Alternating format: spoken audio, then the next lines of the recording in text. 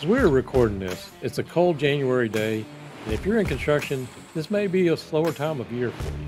How do you create a strategic plan for your company for the coming year? Come on in, let's talk about it. This is the Contractor Success Forum. If you're new here, I'm Wade Carpenter with Carpenter Company CPAs. With me, my co-host, Stephen Brown with McDaniel Whitley Bonding and Insurance. Stephen, planning is a common theme around here, but today is more along the lines of thinking through where we're heading long term. Kick us off with your thoughts on this. Strategery is what I'm thinking about, Wade. You remember President Bush, Yep. Will Ferrell used to imitate him using all the words that he made up. Strategery. It's a fantastic word. Strategery. That's what we're talking about. Okay, so things are slowing down maybe a little bit. I don't know, but it's cold. You can't get as much outdoor work done.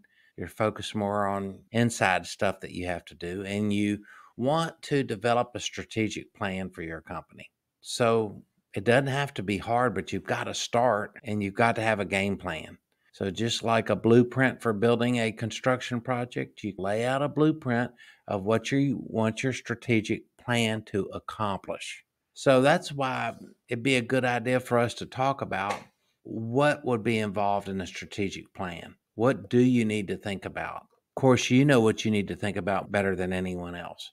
But since you and I work with so many different construction companies, there's a kind of a generic standard that all these companies need to think about. And we preach it all the time at the Contractor Success Forum because that's just what we do.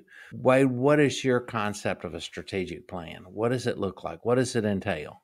You're absolutely right. This is a great time of year to be talking about this. And a lot of times it's first of the year and everybody sets goals for their personal lives or losing weight or whatever it is. And a lot of times the business owners are setting goals for their company for the year. Mhm. And maybe it's something where they want to get their books in order or they want to get better job costing. A lot of times it's just we want more profit, more cash flow this year. If you never stop to take a look around you and figure out where you're going, a lot of times you're going to stay on the same path for 20 years and it never really pans out for you. And so I think this is a great episode and great thought to, hey, let's look at what happened last year and what we've been doing and should we continue doing it? Okay. So there's so many different things that could be involved with a strategic plan. One thing that I thought, instead of focusing on all the different items that should be in a strategic plan, first and foremost, set some ground rules to a strategic plan. And those ground rules are KISS, keep it simple, stupid, but also that acronym SMART. So SMART is your specific. Whatever your goal and objective is, it's specific, it's measurable, it's attainable, it's realistic, and then there's time based to it. So you say, what does that mean? I'll just give you an example. You have a strategic plan, you say, I'm going to reduce my debt in 2024. And that's not smart. A better way to think about it is, I'm going to reduce my debt by 50% within the next 12 months. So you see, you have a time frame involved, it's realistic, it's measurable, it's attainable, and it's specific. I'm thinking exactly the same kind of thing. A lot of people say, I did $2 million this year. I think I need to do 5 million by the end of the year. And maybe you can, but you need to have a plan to get there. And a lot of times we just stick some arbitrary number, but we're not actually targeting, hey, I want profit to be X. And Right. how do we get profit to be X? And So you are so busy as a contractor running projects, drumming up business. You think, I don't have time for strategic planning, but I don't have time not to strategic plan. Because you and I both know that the contractors that don't take the time to plan strategically for their business, like you said, they end up getting lost. It's like taking a hike in unfamiliar woods without a compass. You wander, you get lost, you go down the same path for 20 years. That was a great analogy. Contractors that are not strategic in their planning make the exact same comment you said. I want to do $5 million next year. And we're like, no, you want to make $5 million next year. We've been screaming about profit first and sales and profit being the key measuring device. It's the thing that runs through every one of our podcasts, Wade. But a contractor that just says that is just so off base that it's just almost painful for us to hear, isn't it? I did a webinar last week and Started using this analogy about like how full do we want our chili pot? And we try to put so much in there and we just need more revenue. And more revenue causes more problems if you don't plan for it. Me and you go back to the days of 1975 and Jaws, and we're going to need a bigger boat. Roy And Shatter. everybody thinks, hey, we're going to need a bigger boat. And that's always Yeah. that's always the answer is we just need a bigger boat. And sometimes it's not the right answer. A lot of my contractors that make very little money, they work all day and night, and their people will take home more than they do. And they have all the work they can do, but they're doing the exact wrong type of work. They're doing work that is not profitable, and they have so much work. Let's just do more and more of it, and just stopping to say, hey, should we take this work? Yeah, it's revenue, but is it making us profit? That's my point. Their logic is if you work hard enough, good things will come. I'm building this company. I'm doing this for my family.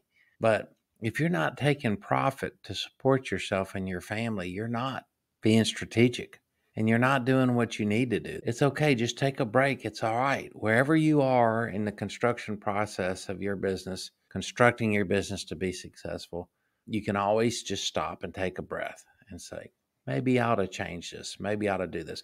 And also, maybe getting someone else in there to be an extra set of eyes and ears. If you don't have a board of directors, that might be part of your strategic plan. Put together a board of directors. They don't have to be contractors. They just have to be business people. And they can help you see the forest through the trees. That's Right. one idea. Another thing is to listen to this podcast, maybe take some notes. Feel free to reach out to us with comments, and we'll give you our thoughts on the elements of what needs to be in your strategic plan.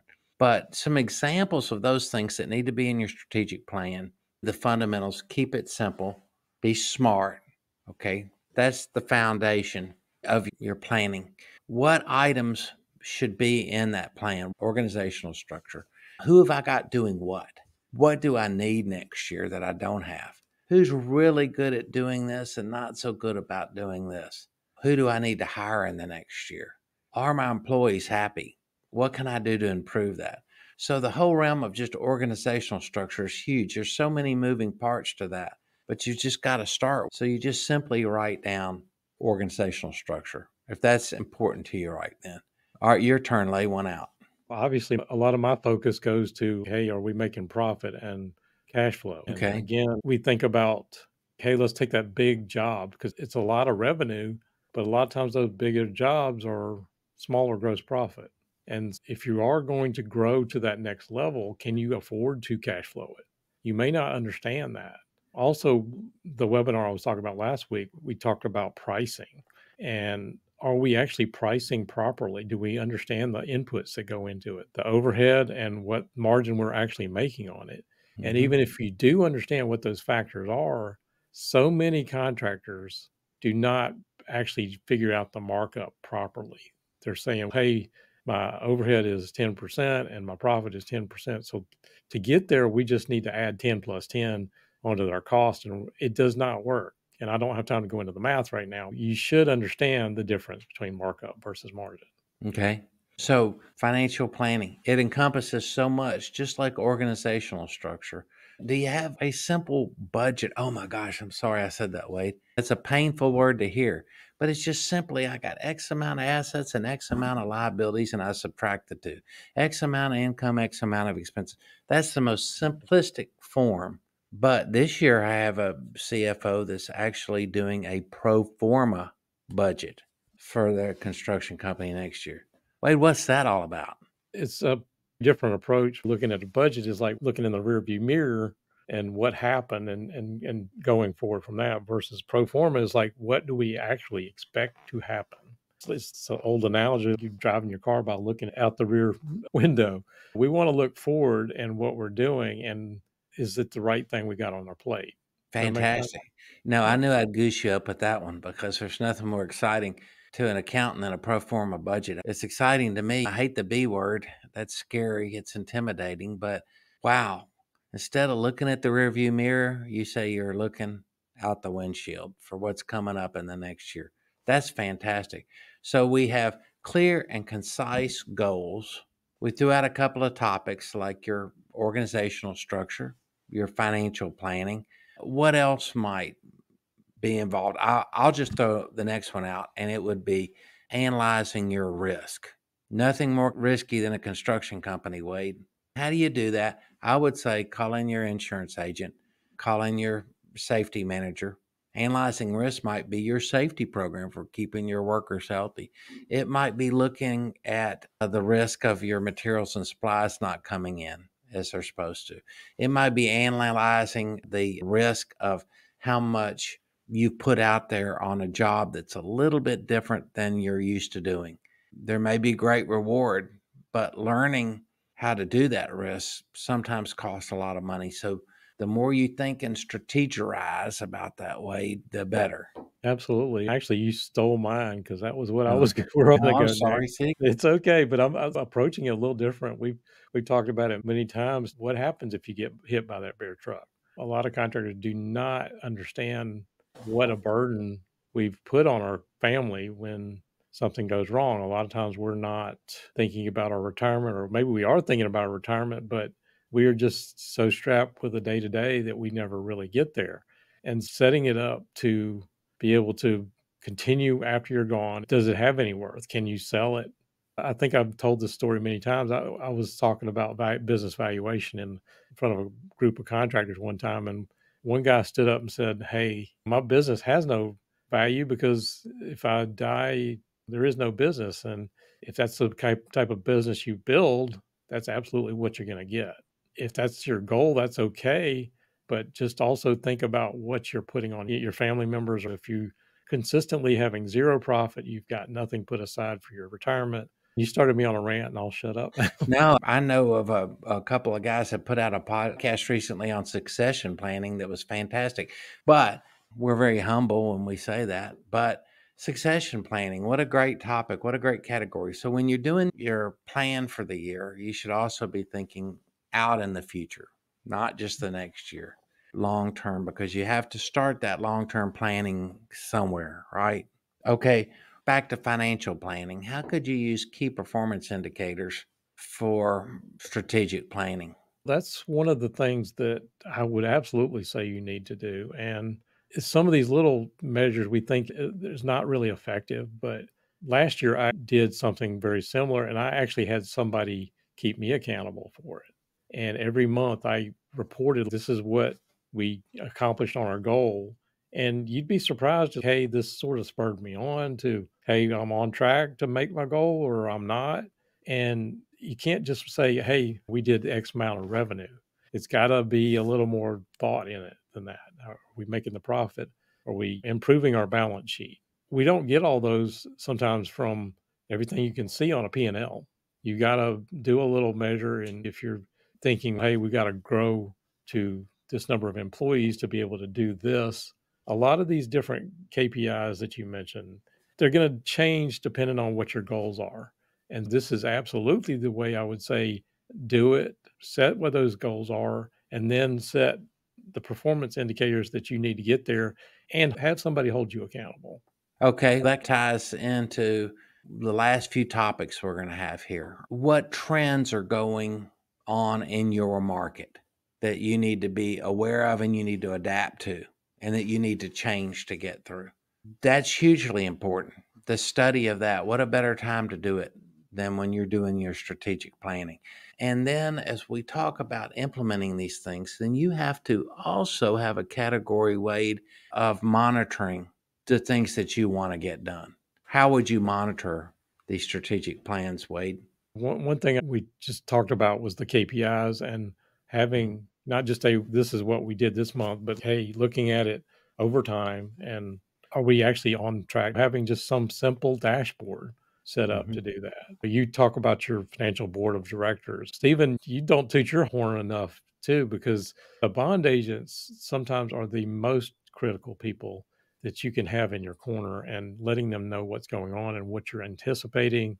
The bankers, hey, we're anticipating we're trying to grow to Mhm. this point this year. So our cash flow, we may need to stretch our line of credit a little bit this year to get there and tell them why versus you get in this cash crunch and then you all of a sudden, hey, we got a problem. help me out. Wow. That's a very What? different approach. Yeah. Wade, that was just an easy chip shot to the very last part.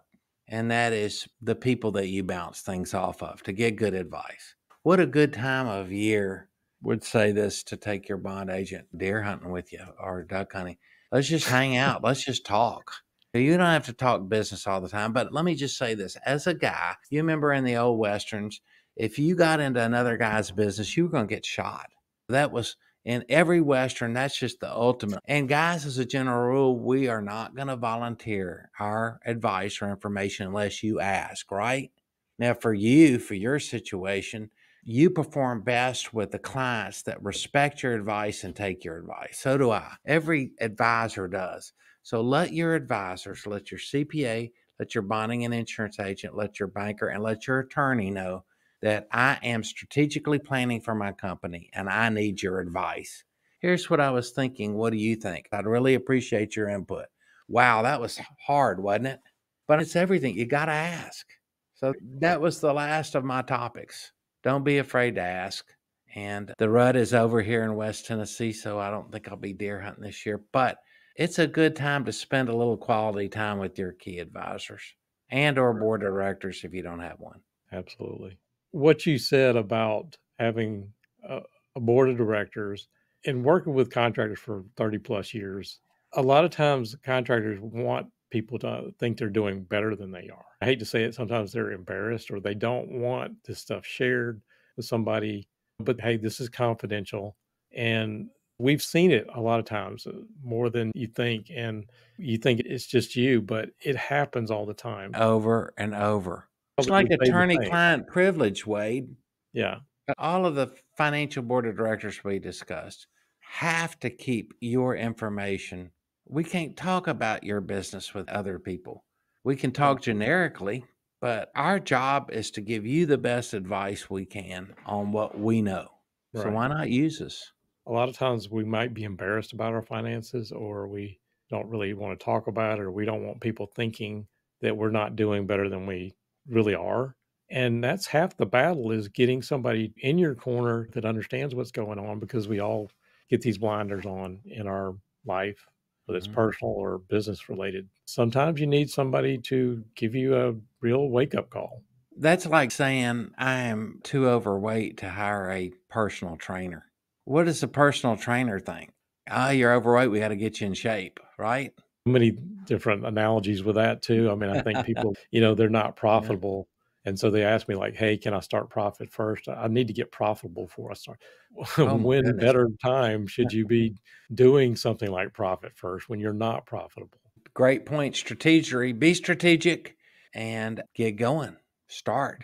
Hopefully, we were some help to our listeners, Wade, in this regard. And again, please reach out to us. Say, I'm struggling with this. I'm struggling with that. What do you think about this? We'll tell you. And that's what we're here for. We want you to learn from the mistakes of others that we've seen. And all advisors appreciate being asked their opinion. I can tell you that. And being old guys like Wade and I are, we have an opinion on everything. You can argue with us and we'll defend it. But folks, that's all I had. Thank you for listening. Thank you all for listening to the Contractor Success Forum. Check out the show notes at contractorsuccessforum.com or on the Carpenter CPA's YouTube channel for more information. And we would sincerely appreciate it if you would consider subscribing and follow us every week as we post a new episode. And we will look forward to seeing you next time.